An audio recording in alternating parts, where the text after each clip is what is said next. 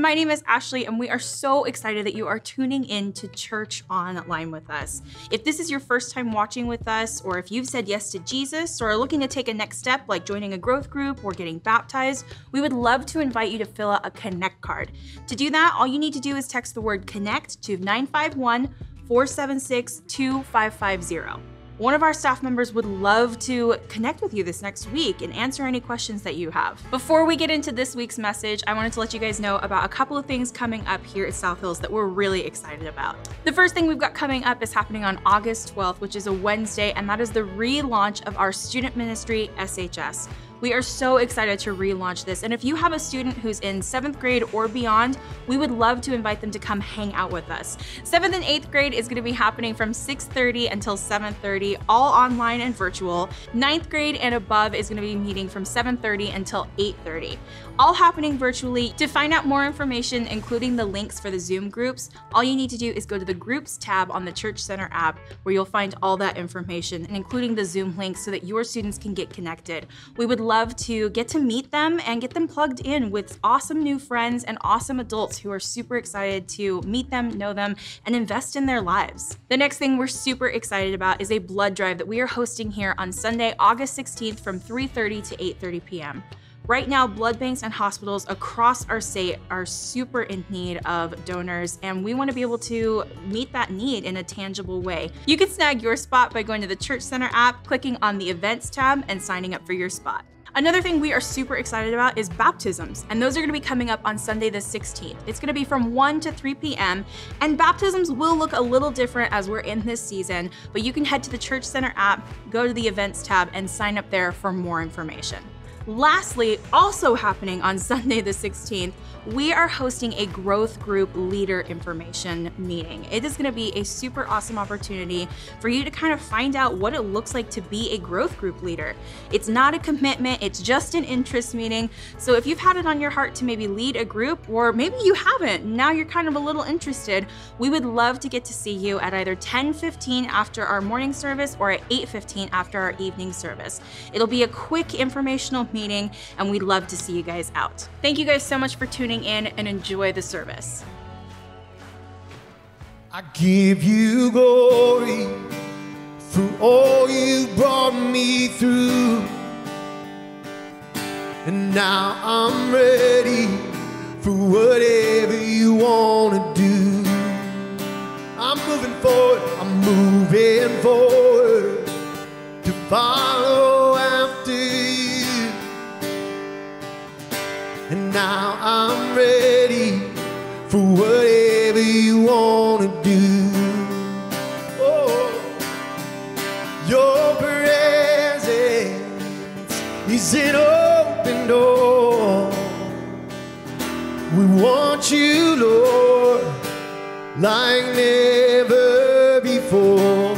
Oh, your presence is an open door.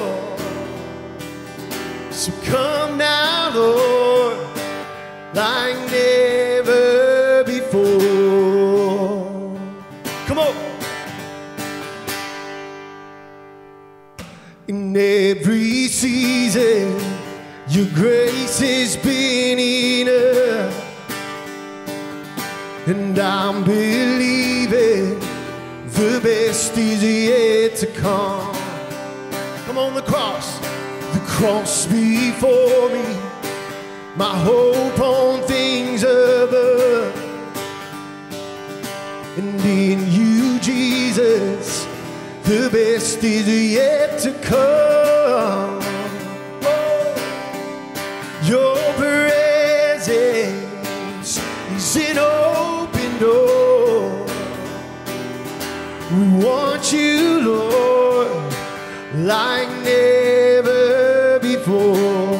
Oh, your presence is an open door. So come now, Lord, like never before. Oh,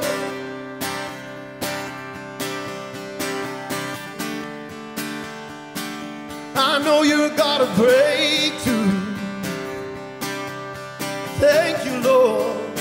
Come on, we sing this together. I know breakthrough is coming. By faith, I see a miracle. My God made me a promise and it won't stop now. No, I'll sing it out. I know breakthrough is coming. By faith, I see a miracle. My God made me a promise and it won't stop now. Oh, I know breakthrough is coming. By faith, I see a miracle. My God made me a promise and it won't stop now. Oh, I know breakthrough is coming. By faith, I see a miracle. My God made me a promise and it won't stop now. Oh, thank you for your love, oh Lord. Thank you for your peace in this time, oh God. Yeah, your presence is an open door. Want you, Lord, like never before. One more time, your presence. Your presence is an open door. So come now, Lord, like never before.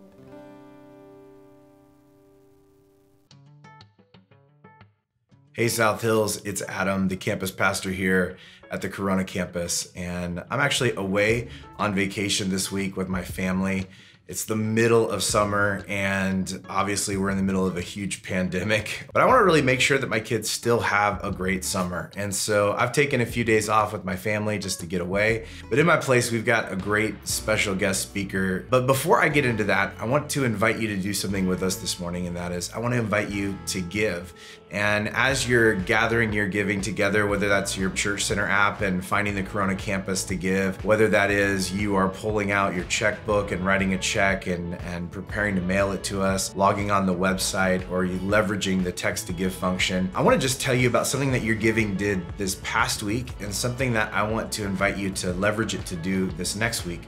Last week, I was telling you about Olive Crest, which is this organization that we've been working with that works specifically with kids who don't have a great living situation. And we sent a team to pack backpacks full of school supplies that were donated for them this last week.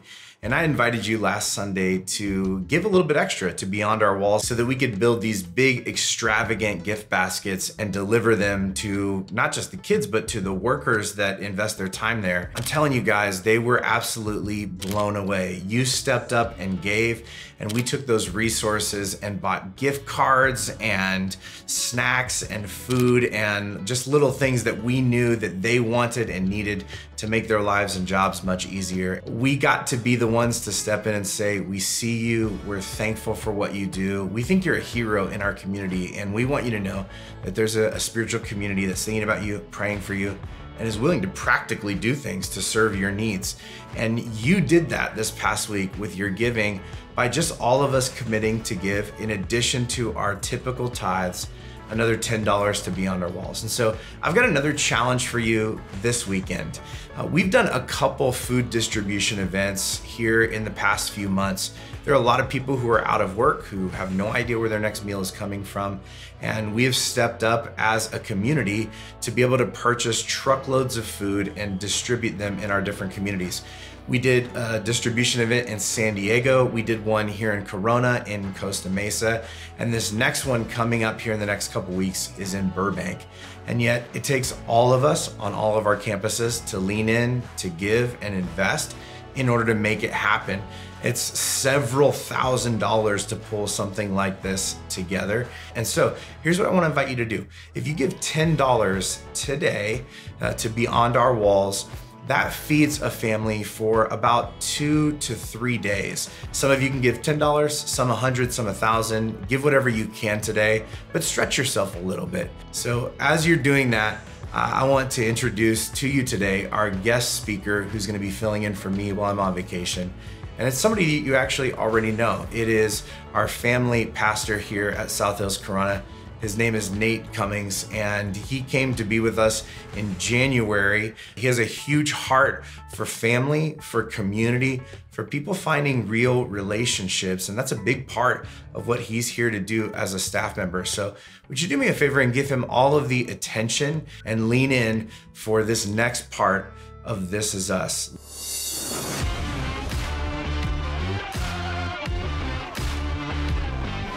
Every family has a way of doing things. A way they handle the big stuff and the small stuff. A way of thinking, doing, gathering, serving, being. A way that, even from the outside walls they sometimes call home, tells you who they are and what they stand for.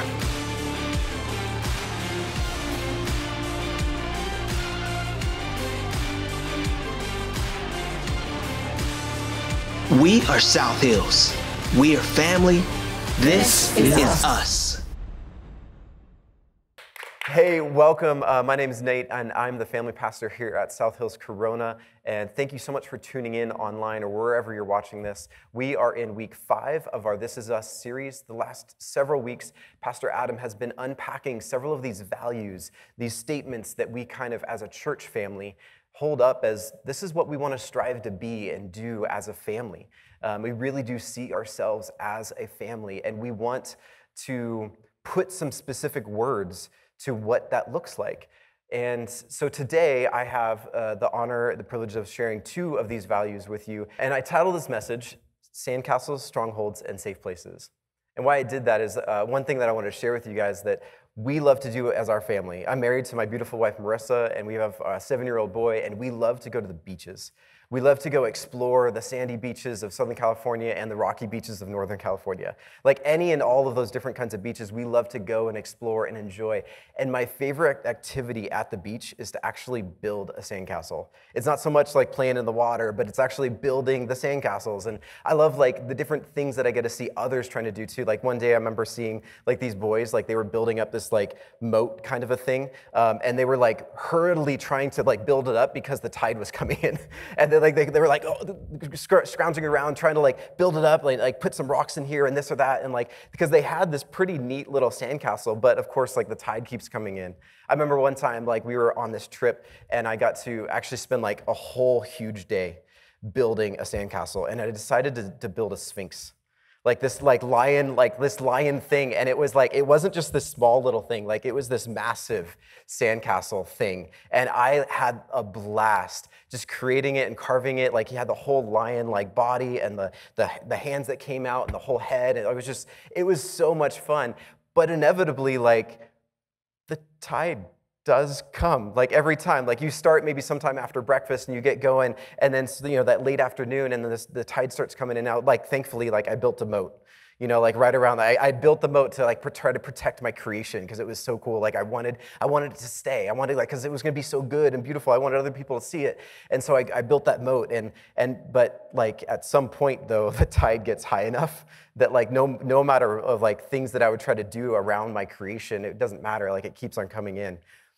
But isn't that life? Like, isn't that like what we do in life often? Like we're building up these beautiful things where we have these ideas of what we want our life to be. And so we start going to town building it. We start kind of crafting it out of sand and into these, like I want my marriage to look this certain way, or my job, my career, or my kids. Like I start to build into these things of life, and it's like, okay, that's great. But inevitably, there's some sort of wind or tide or waves or rain that crash around it, and like it starts to erode at that like sandcastle. Because oftentimes, like life feels like that. Like it's not this solid, like forever kind of a thing. Like the things of our own life that we experience, like COVID happens and like life goes bananas and it's like a big wave just crashed through. And we're like, oh no, okay, I got to rebuild that. Or like, how do I even rebuild that? Because it's like what was there wasn't there in the same way. And what do I do? And like that, though, I think is a metaphor for me when I was thinking about what I wanted to share with you, or what I believe God wanted to share with us today. This idea of sandcastles and building up sandcastles and the building up, but also the tearing down, that like contrast, like is life, isn't it?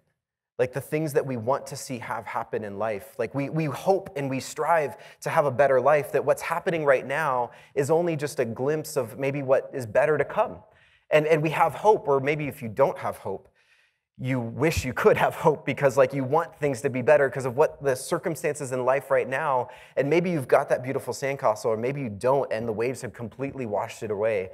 And you're looking at like this lump, like a lump of sand there, and you're like, what just happened? We want to figure out how to grow, how to be better. You know, but in this church, we want to do that too. And like, maybe it goes without saying like that we would have this value statement of, you know, we want to be healthy and healthy things grow. I mean, isn't that kind of like assumed? Like, why would we not want that, right? Like, we want to grow, we want to be healthy, right? Like, why does it even have to be stated?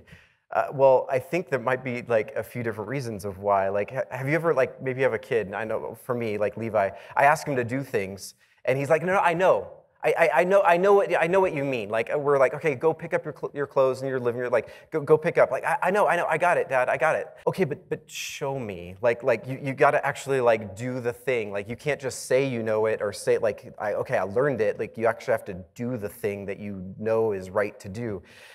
Well, like I think that there's something about like knowing something, knowing that it's a truth, knowing it's like good and something you should strive for, and the reality that actually ends up being life. How do we actually make this happen? And I think we have to put certain things in place to make it happen. Things in life are either growing or they're dying, and we have to be intentional about how are we growing and how are we building into what is going to become this better future.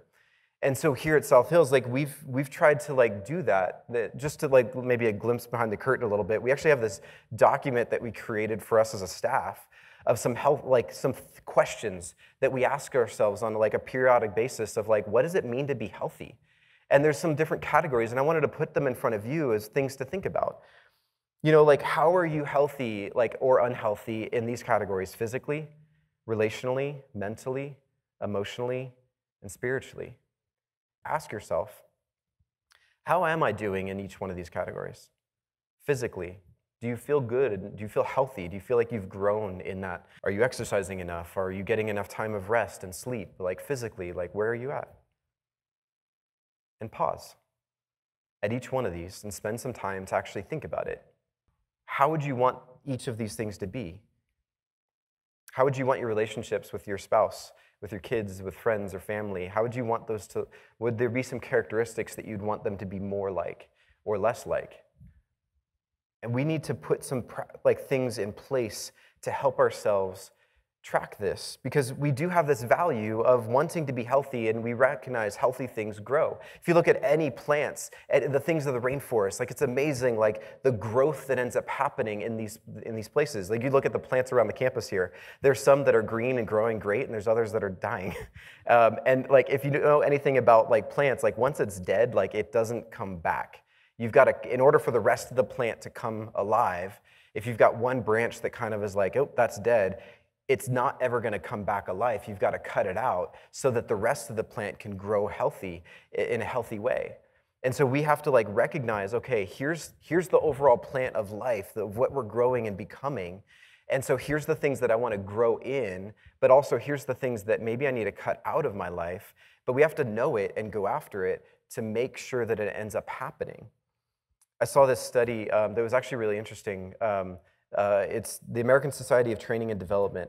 And it talked about like, if we have these goals of trying to become a better self, trying to do the things in life that we want to see happen and set some goals, it was talking about the likelihood that we would actually complete those. If you have an idea, a goal, you actually have in your mind, like, okay, I want to lose 10 pounds.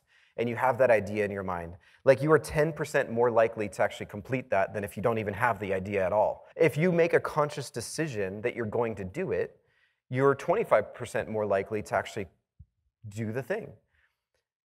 Now, if you decide when you're going to do it, it rises to 40%. If you decide and you plan out how you're actually going to do that, you're going to raise that likelihood that you're going to succeed to 50%. But here's the thing about this, is like if you really want to grow and be healthy, there's actually something else that you can do. It's committing to someone that you will do it. If you say it out loud to somebody else around you, you're 65% more likely then to actually then do it. Now, this was a study where they looked at a bunch of different factors in people of all these goals that they have set for themselves, and actually tracked them to then see did they actually do it? And they basically came down with this is a general idea of how things end up happening. Is that if you do these things, you're then more likely to actually see it happen. But get this. If you want to raise that up to a 95 percentile, this is what you want to do. You need to have a specific accountability appointment with someone you've committed to. And if you make that step in any category in your life, you are then 95% likely to actually complete the thing that you're trying to do. And for me, when I think about this, I'm like, my own life is an example of this. When I've brought other people into my life in a good way, and I've met with them consistently, and I give them permission. Basically, hey, can you hold me accountable? I'm trying to lose weight, I'm trying to do this in this time frame. Can you help me? And then I have regular conversations with that person, and I end up being able to actually do it. I'm able to hold to it and succeed in that thing. But I think that there's something deeper here for us if we choose to follow Jesus. If we're a part of the church, if we're a part of a consistent body, a local church, I think there's actually something to this. Because you could take this and go, okay, that's great. That's a good truth, a good something to learn from. But I think that there's something deeper that if we apply Scripture, we apply faith to this, we can actually see something even more transformative and even more powerful. There's this quote that I love from Reggie Joyner. He's a guy that leads and directs a lot of the strategy and curriculum that we do for kids and students. The truth of your message is amplified by the depth of your relationship. You see, we might hear some good and important things in life. We might have some quote that we hear. We hear a pastor preach a sermon, or we hear some good thing in a book, and we're like, oh, that was really good. That's a good truth. I need to learn that. But if you couch that in a relationship, it amplifies the impact of that truth in your life. Because I could watch a cool video on YouTube or Facebook. I could do something like that. Maybe you're watching this and you see me teaching something and you hear truth that's oh, that was really good.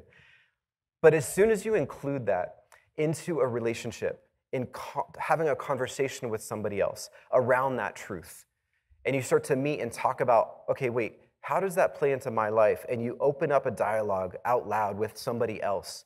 Or that truth is spoken to you from a mentor, somebody that you have a relationship with, somebody that's invested in your life. That truth then takes on something far better and different in your life that will transform you and be amplified in your life in a really good way.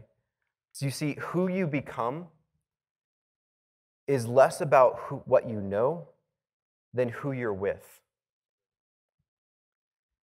We can learn a lot of things about life, a lot of things about how to become better physically or mentally or emotionally. We could read books, we can listen to sermons, we can do all sorts of different things to learn knowledge about all of these factors in life. But so much of the power and the transforming nature of how we actually become healthy and how we grow has way more to do with who you surround yourself with than just actually knowing it. The truth of the message is amplified by the depth of your relationship. You see, we believe here at South Hills, we believe in the involvement in a healthy local church will make your life better and make you better at life by uniquely connecting you to wisdom, camaraderie, and purpose. And we believe that your involvement in a local church is the best place to have that happen.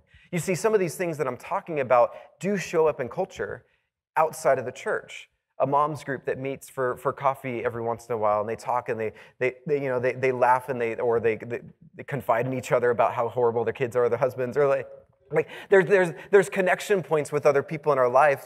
There's things that show up maybe in a guys group that hang out and watch sports, and you enjoy the camaraderie. There are things in culture in life where this shows up. This idea of relationships with each other, amplifies life, and amplifies the things in life. But we believe that there's something that happens when you connect it to a local, healthy church. There's something different and better that can happen. There's this verse that has quickly become my favorite. And the more and more I read it out of the scriptures, it resonates with me more and differently each time I do. And I wanted to share it with you today because I think it connects a lot of these dots in a really powerful way. And it's this passage in Ephesians. You see, Paul is this guy who's traveling around and he's trying to spread the good news about who Jesus is and the difference that he can make. And he's basically meeting with different groups of people. And in his travels, he's not always able to be right with the people and have relationship with them. And so when he's out traveling, he'll then write a letter and say, hey, remember these things. These things are important. And so we have this letter that he writes to the church in Ephesus. And this is what he writes here in verse 14 of chapter 4. As a result, we are no longer to be children, tossed here and there by waves and carried about by every wind of doctrine, by the trickery of men, by craftiness and deceitful scheming. You know, when I pause and I think about that, I'm reminded of the waves on the ocean. Like there's these forces, there's these things that are tearing us down. There's these things in life, the craftiness and deceitful scheming. Like there's things that there's evil, there's bad things that happen in life. There's every wind of doctrine. There's different truths out there. What do I do and how do I do that? And like there's these things that happen in life that it's like a wave crashing down. And like, okay, what do I do with these things? And that's what I see. And when I read this, I'm like, there's these things that in life that can toss us to and fro. And can tear away and beat against the castles that we are trying to build in the sand. But in verse 15, he says this, but speaking the truth in love, we are to grow up in all aspects into him who is the head, even Christ, from who the whole body being fitted and held together by what every joint supplies, according to the proper working of each individual part, causes the growth of the body for the building up of itself in love. He speaks of growing up, right? There's that language. And one of the things that I've noticed in this and reading it and understanding it is he's actually using several different metaphors and illustrations at the same time. Like earlier on, he's using the illustrations of wind, and rain and the beating up.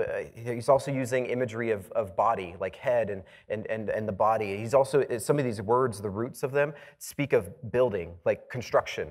There's several different types of metaphors and illustrations that he's using, all within a short, small little passage. And I wonder why. I think because the thing that he's trying to explain and carry out and get us to understand is more complex and better, and it can't be summed up in just one phrase. It can't be just summed up in one little illustration. So he's got to use several different things to try to get across this thing that matters and will help us with the challenges in life. The things that beat up against our castle, that threaten to tear it down, that threaten our lives to actually be what we want it to be, is so complex, but yet so powerful that if we were to understand it, it would help us. But we have to understand that it's multifaceted and it's something that is interconnected. It's something not so simple on the surface. And so when we read this, I see all these illustrations, all these metaphors that he's trying to use. And he's using this language of head, as Christ.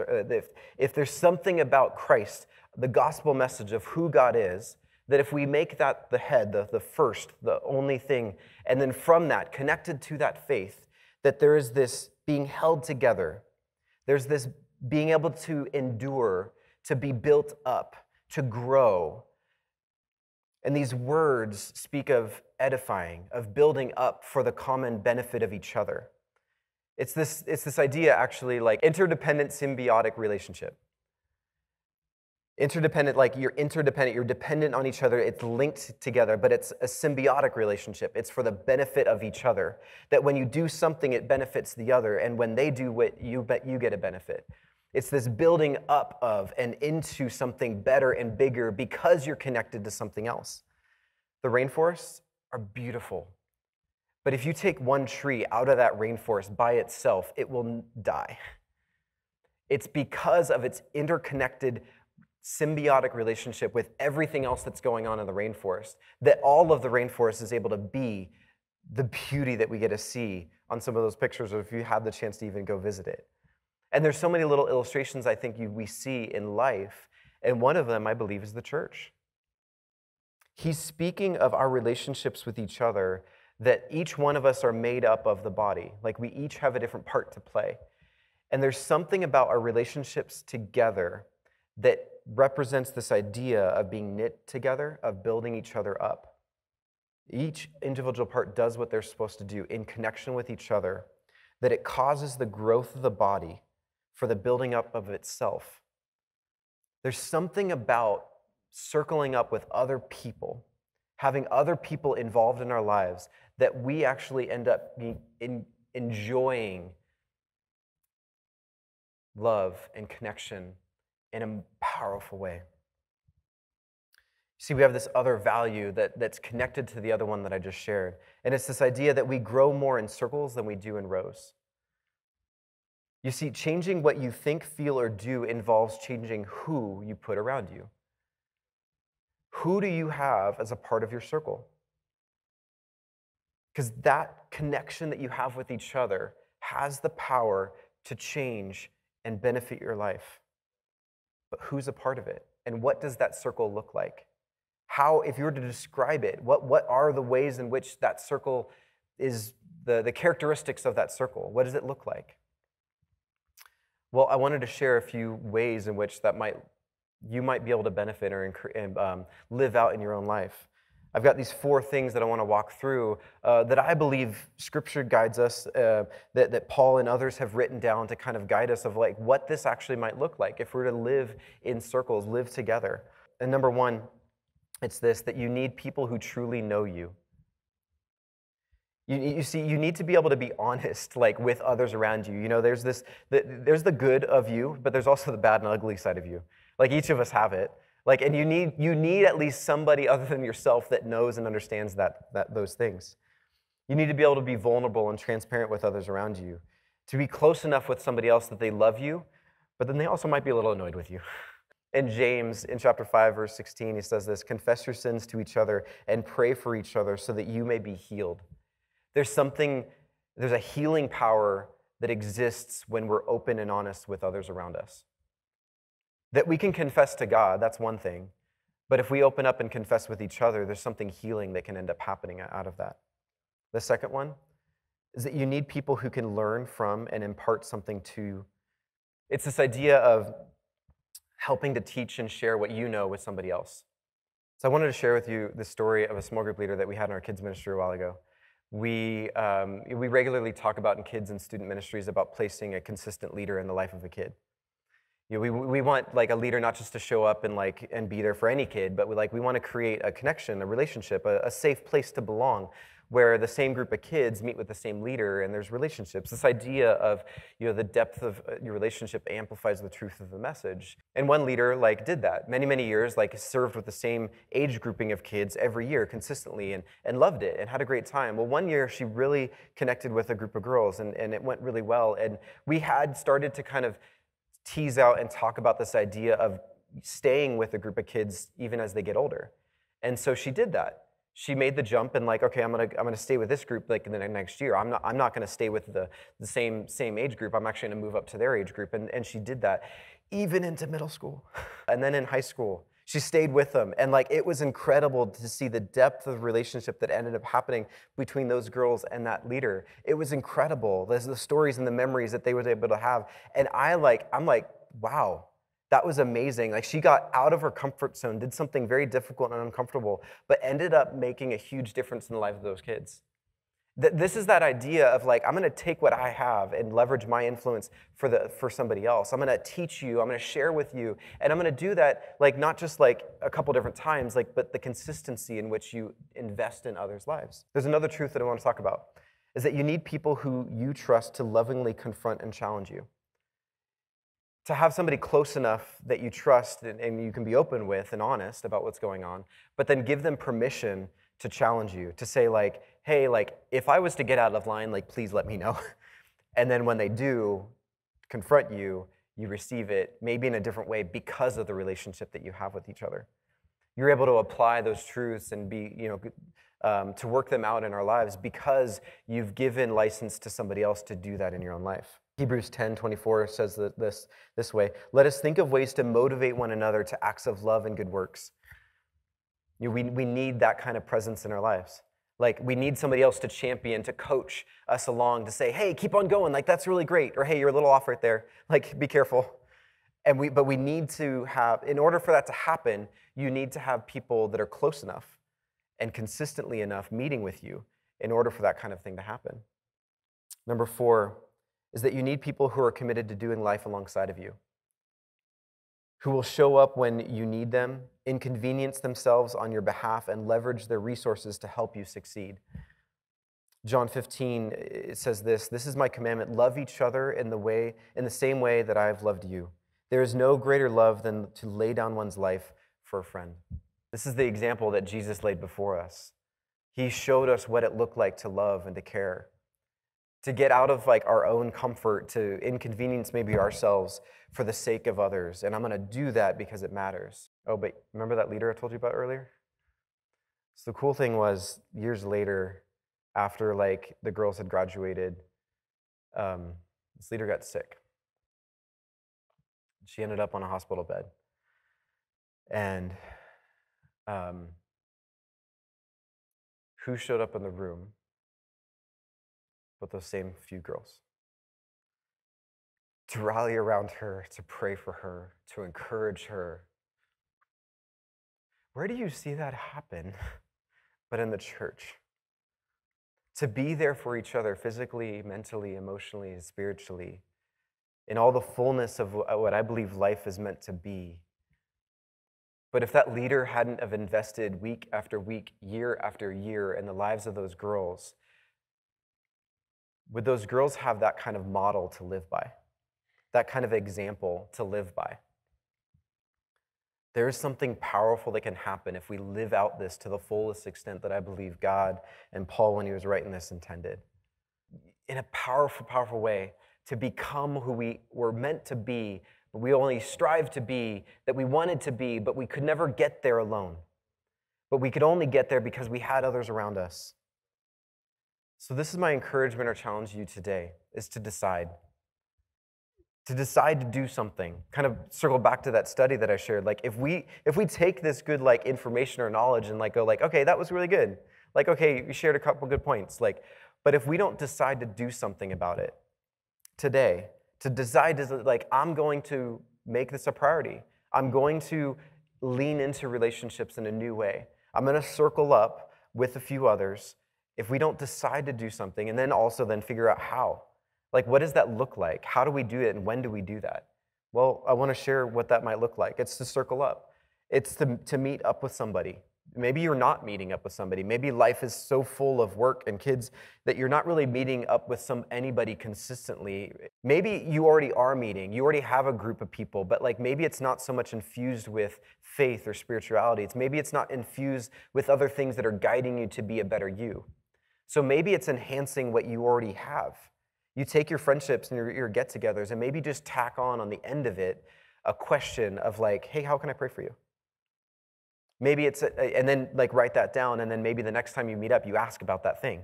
Hey, so you asked me to pray for this thing, like how's that going? Maybe taking something that you already have built into your life and just enhancing it a little bit.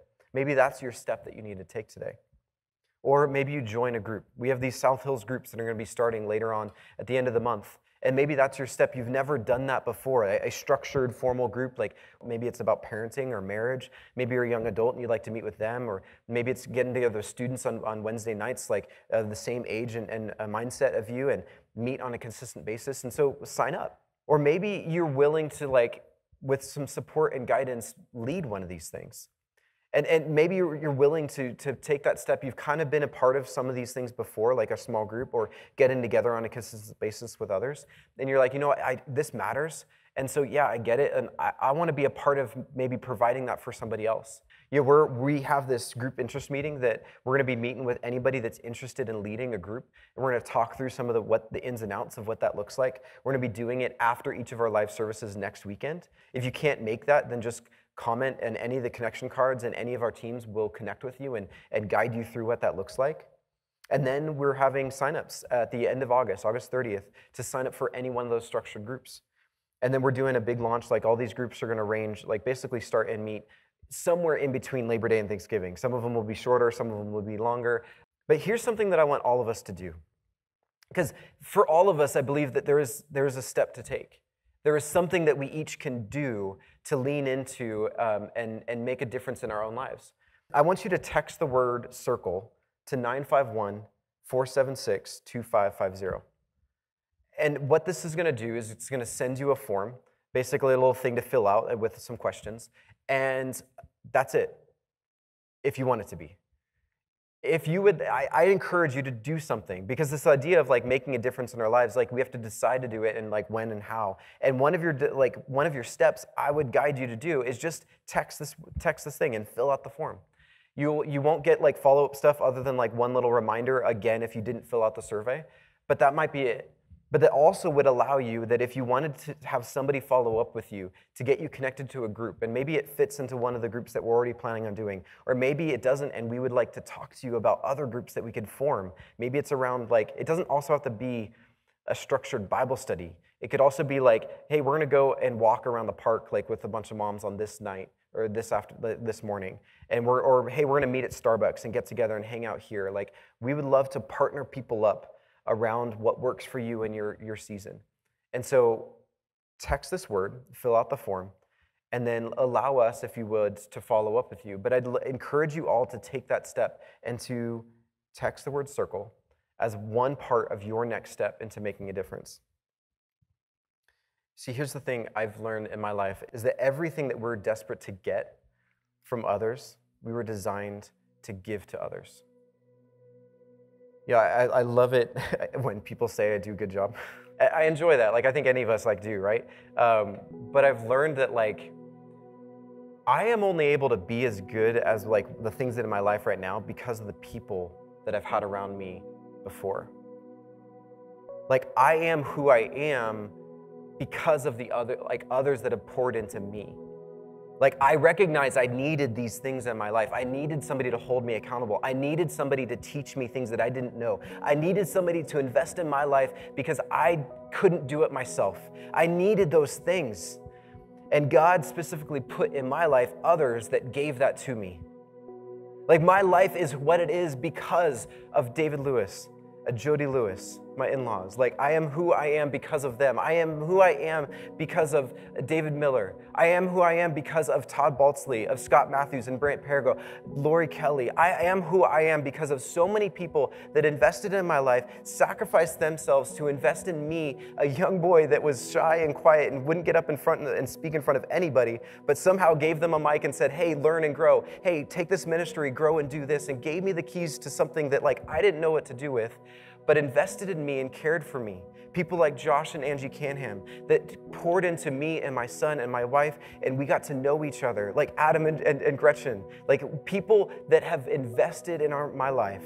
I am only who I am because of the others around me. I got from them something that I'm like, looking back at it, I'm like, God, thank you. Thank you. I am who I am, not because of the things that I've learned, but because of the people God has placed around me. And I am designed to do that for others. We all are designed to do that for others, every single one of us. And I encourage us to really take a step this week, today, to say, you know what? I haven't done this before in the way I'd like. I'm going to do something about it. I haven't really done this for somebody else. I'm going to do something about it. I'm going to invest in others. Let me pray as we close out. God, you are so good and amazing. And God, I pray that you would help us to take some of these truths and may it sink into our hearts in a new way. May we take steps and action steps. Maybe we vocalize what it is that we're thinking through and processing out. May we do that with others around us in a new way in this new season, especially in light of COVID, when I think we've definitely seen the need for connection, that we all are desperate and need others around us, that our lives are better when we have consistent, healthy connections and relationships with others. Help us to take steps as a local church and individually to do something about that. Thank you, God. We pray these things in your son's name, Jesus. Amen. Thank you guys so much for tuning in with us today. We hope that you learned and laughed today, and we also would love to encourage you guys to share this message with your friends and family. You can do that through Facebook, Vimeo, or YouTube. Again, we invite you to fill out a Connect card with us today, and you can do that by texting the word CONNECT to 951-476-2550. And lastly, make sure you're following us on all of our social media accounts so that you can stay up to date on everything happening here at South Hills. We love you guys, and we can't wait to see you guys next week for more Church Online.